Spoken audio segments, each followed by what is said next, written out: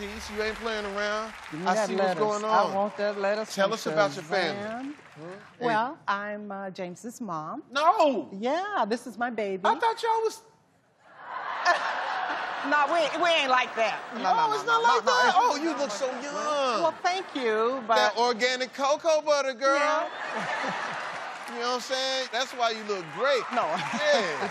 No, Yeah, I have you 4 look beautiful. children. You don't have no 4 children? Yes, I have 15 grandchildren Yeah. and 2 great-grandkids.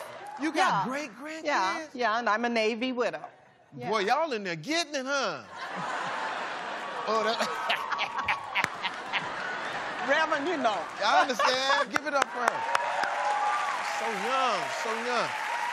James, you have 4 kids as well, right? 4 beautiful girls. You're also in the Navy. I am.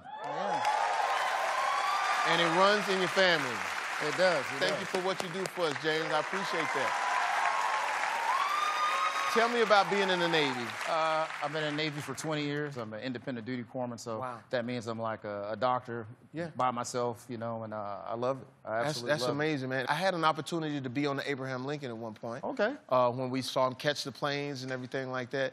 And it's amazing what you guys do. Sometimes their job is so thankless. They could be out in the ocean for months and never see land and out there just making sure that we're safe. So, James, thank you so much for what you do.